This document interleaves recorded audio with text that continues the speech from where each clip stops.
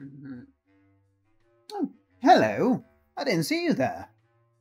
Welcome back. I'm Philip Magnus and I do enjoy books quite a bit.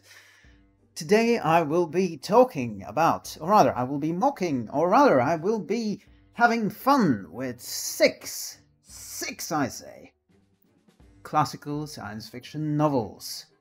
These are mostly, well, half of them by Isaac Asimov.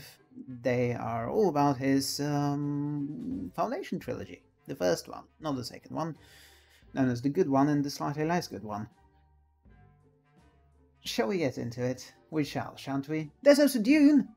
The Dune one is good, I thought. Anyway, you let me know. Have at it. The Foundation. Humanity should have planned this whole massive imperial expansion thing true. Foundation and an empire. Oh no, the centuries-dead psychohistorian scientist guy got part of his equation wrong. Second Foundation. Now it's time to beat the mind game. Dune by Frank Herbert. Everything in this book is so cool, I wouldn't blame you for missing the point entirely, and you know about this being a cautionary tale that warns against messiahs and acts as a first rallying call for the environmental cause worldwide. Lord of Light by Roger Zelazny. Hey, I don't remember the Buddha wielding quite so many blasters and boomsticks as he does here. And also, is it just me, but does every book by Zelazny expand your horizons in every way that matters, philosophically, mythologically, bloody aesthetically? Hyperion by Dan Simmons.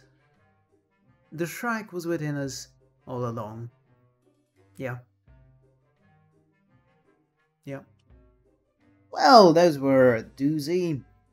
I do feel like at least one of these videos has to have a joke about some sort of a monster or thing or horror being inside us all along.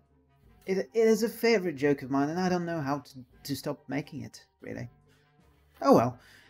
If you enjoyed this video, please like, share and subscribe, and leave a comment down below. How would you define any of these sci-fi novels in a single sentence? Would you do it? Or are you not brave enough? I know I am, but that's mostly because I'm insane. I'll see you next time. Bye!